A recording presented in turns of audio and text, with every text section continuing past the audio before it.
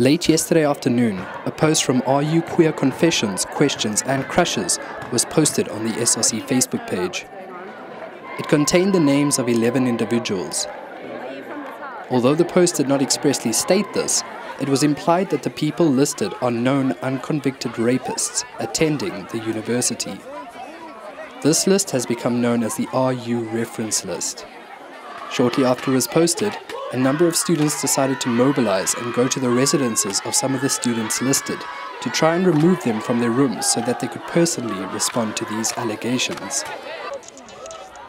The group marched to the residences of Jan Smuts, Galata, Cullen Bowles, Goldfields and Graham House. A few students were held by the group as it made its way down Prince Alfred Street until the drama department. This area has been dubbed the Purple Square. In the early hours of the morning, police arrived, but the students did not disperse.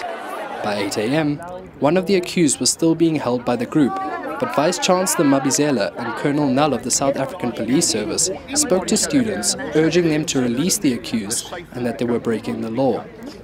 The accused has since been released.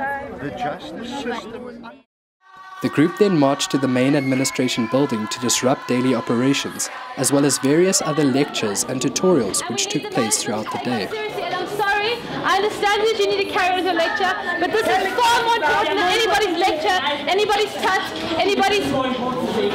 Yes! Yes! Yes! I would rather have people not break than people be educated. Guys, come on!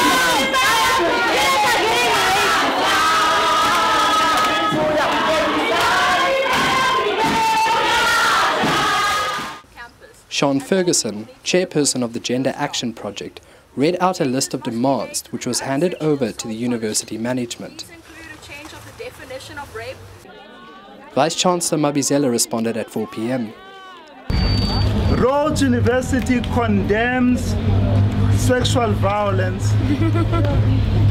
Rhodes University condemns rape.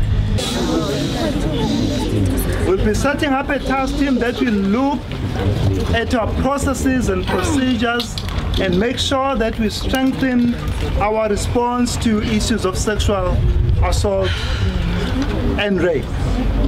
Students remain upset with the manner in which the university management deals with cases of rape on campus. The group met yet again in the Purple Square at 7 p.m. For Activate, this has been Mickey Dorfling.